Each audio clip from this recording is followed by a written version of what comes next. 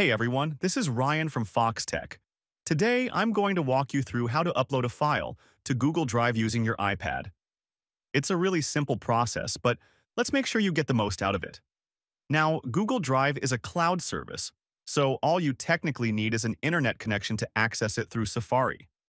But for a smoother experience, I highly recommend downloading the Google Drive app from the App Store. It's more intuitive and user-friendly, especially on an iPad. Once you have the app installed, open it up and sign in with your Google credentials. This will give you access to your Google Drive storage. To upload a file, look for the plus button at the bottom right corner of the screen and tap on it.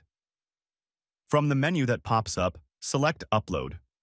Now, if you're uploading media like photos or videos, select Photos and Videos. If you're uploading other types of files, tap on Browse. You'll be taken to the file picker or photo library where you can navigate to the specific file you want to upload. Once you've found it, just tap on the file and it'll start uploading to your Google Drive. You'll see the upload in progress, and once it's finished, the file will be stored safely in your Google Drive.